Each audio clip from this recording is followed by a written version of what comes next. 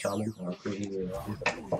Yeah, again, what we have to note is that KingofKimchi did go down 2 games to 0, and then ended up, and he played game 1 Hunter, played game 2 Hunter, game 3 Hunter, until it did work.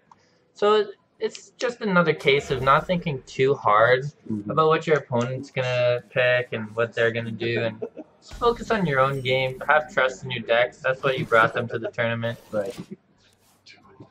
And do you actually like the overload? So I'm assuming this might be actually mid-range Shaman with the overload removers, or do you also see those in Exeter decks as well? Yeah, the Sentinel. It's been in and out of the metagame for a little bit now. It used to be an automatic 2-of, just a body, and it's the lava shock. So bringing your crystals back. Yep. I don't really mind it. I haven't seen this deck exactly, but it is an aggro shaman, mostly from Orokusaki. So just maybe focusing on some of those burn spells and probably playing the Flame Wreath Faceless, and then playing the Sentinel after that, just to bring back his mana crystals, maybe throwing out some Spectral Wolves after that. Right. Electing to go with just the... It's interesting, very interesting that he's playing the Flame Waker instead of the Totem Golem.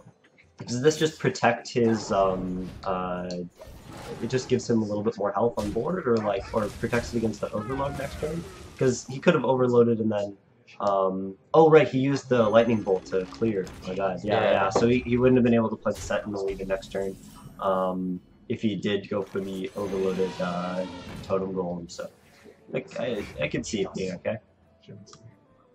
Yeah, this play is fine here from Orokusaki. KingofKimchi, I like looking at King Ard. Gonna clear with the Lightning Bolt and then throw down the Sentinel.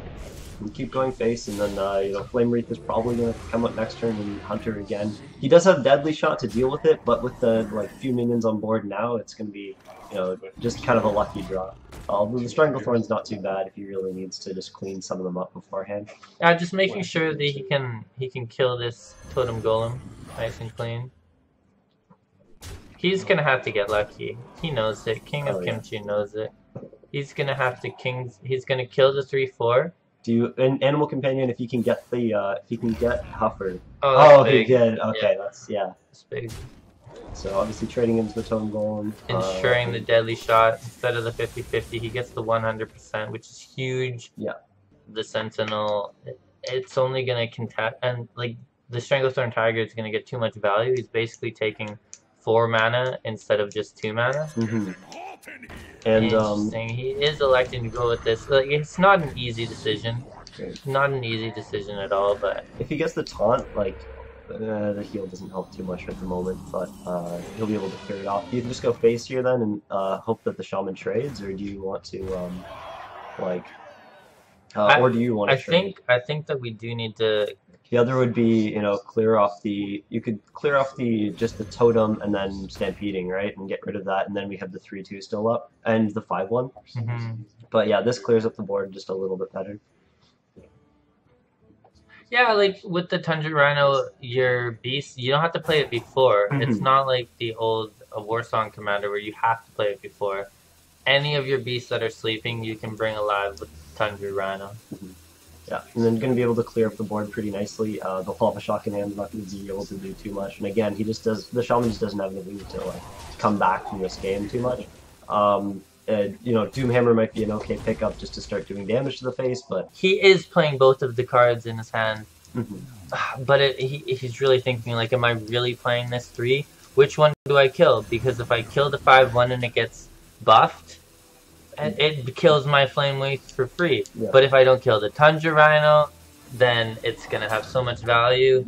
This is the turn. This is the turn. The game is coming back. So he doesn't actually kill either of them. He just totems up. Yeah. I don't know, that definitely isn't right? Because he needed to take off some of that damage. Like you were talking about, the Hunter's on the clock, and he needed to go face. Although now both these need to trade, right? Yeah.